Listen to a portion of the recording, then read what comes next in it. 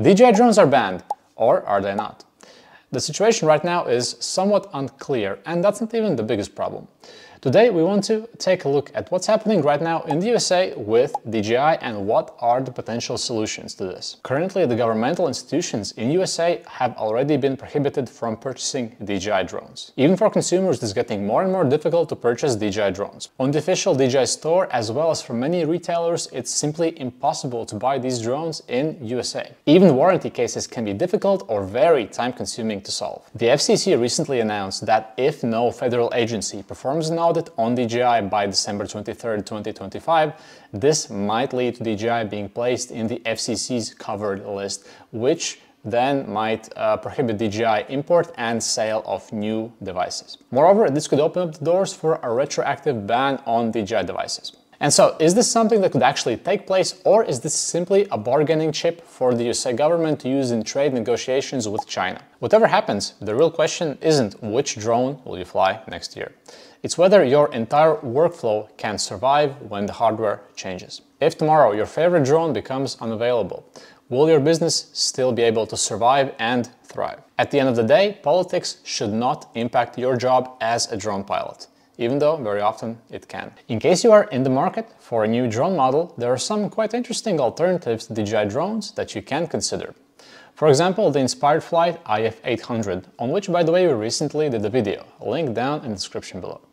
Also, there's the Inspired Flight 1200A, which is based on the Autopilot. There's the AceCore Zoe and Noah, which is from a Netherlands-based company.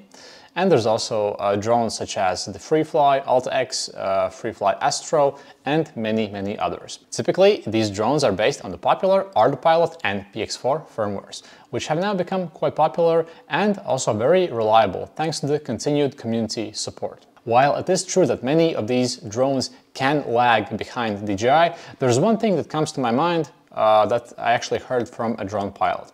So when you go out into the field to collect the data, you want a drone that is basically as reliable as an old German VHS tape player.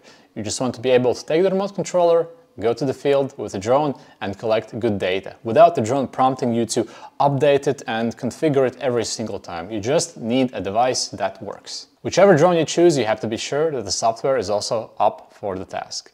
And that's why also you need software that can handle different drone platforms. And this is exactly why we have developed UgCS.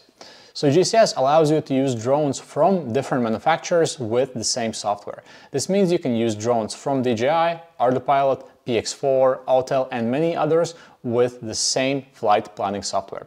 This means that you are very flexible and you can easily adjust which flight plan has to be used with which drone, and they are all cross-compatible. Moreover, it's very versatile, meaning you can use it for various different applications such as photogrammetry, LiDAR, magnetic surveys, vertical scans, and many others. Also, it has industry-leading terrain-following algorithms and allows you to keep track of all of your flights and upload the telemetry to different drone fleet management software.